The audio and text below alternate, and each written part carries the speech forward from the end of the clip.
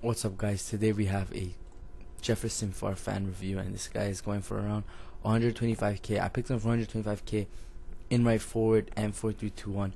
So I mean, he's been playing for me. He's been doing well for me, and I mean, it says I haven't scored a goal with him, but I mean, I've scored, I believe, like 4. So you'll see in the videos coming up, and that's just messed up on EA's part.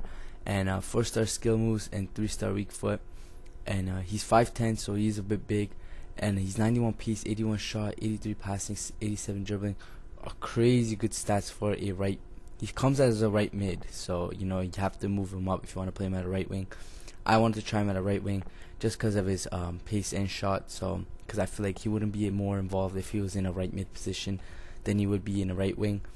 And let's get the team around him. It's kind of just a small hybrid, and again, I feel this time I feel like the people who are assisting him are more the strikers and the instead of the cams, center mid, sorry, and the strikers are usually the ones assisting Farfan. I feel like it's really good because they interconnect so well, and that's the team, guys. And let's get into some of the games, some of the gameplay for Jefferson Farfan, and I'll talk more about him in the gameplay, and let's get into it. Let's get into some of the in-game stats for Farfan. And Farfan has some crazy in-game stats, guys. 90 dribbling, 88 ball control, 84 finishing, 84 free kicks, and his finishing says 84, guys. It does not feel like 84. I'm telling you, this is out of sheer just opinion, guys. I mean, for me, he just didn't have the finishing. I mean, there's gonna be a lot of mixed opinions about this guy, but this is just mine. And for me, he couldn't finish, and for some reason it was just really weird, guys.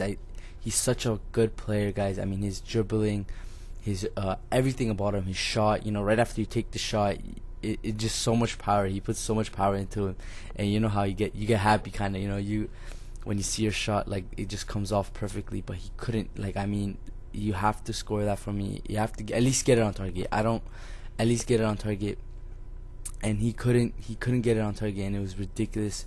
And but when he does get the shot on target, guys, I mean, there is like almost 100% chance that he's gonna put it into one of the corners and he's gonna get it in, because I feel like his finishing, it's very weird. And one thing I don't like about him, he's a right footer on the right side, and I don't know why, for some reason with this team, every time I click switch wings, it switched the right backs because I think it's left forwards. So that was really weird, and so I couldn't switch him. to the other side, and I had to always use his weak foot, and his weak foot isn't one of the best. It's only 3-star weak foot, so you know you're not always gonna get it on target, and that's really annoying. And if I'm paying 120 grand, I want my player to be able to shoot on both foot if he's on the wrong side. And yeah, so you know that's one thing. And one thing I don't like about him, guys, is his medium work rate, medium defensive work rate.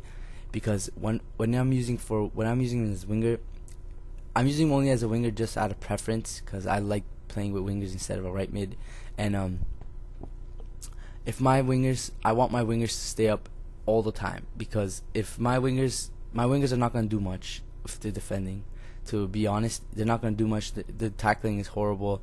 I mean, Farfan's marking is 18, so enough said. I mean, so I want to stay up as much as possible, and because of that medium work rate, he's always just chilling with the midfielders, and I don't want that at all. Because if I'm paying 120 grand, I want you to be in positions where you're going to be able to score. You're going to have to be able to take a shot. You're going to have to put yourself into chances, and he does that. But I feel like sometimes I have to go searching for him, and that gets really annoying. And for this, look at this touch. It was ridiculously bad, and then he gets it back, and this is the type of player he is, guys. I mean, look at this. He'll get it back, and then he'll just burn the defender, and then he'll do a skill move. His dribbling so nice inside the box, but then he'll miss it. And that was the story of Farfan's life for me. And out of 10, I'd give this guy an 8.5 just because he's so fun to play with, guys. And if you have the money, go ahead, try him, and thanks for watching.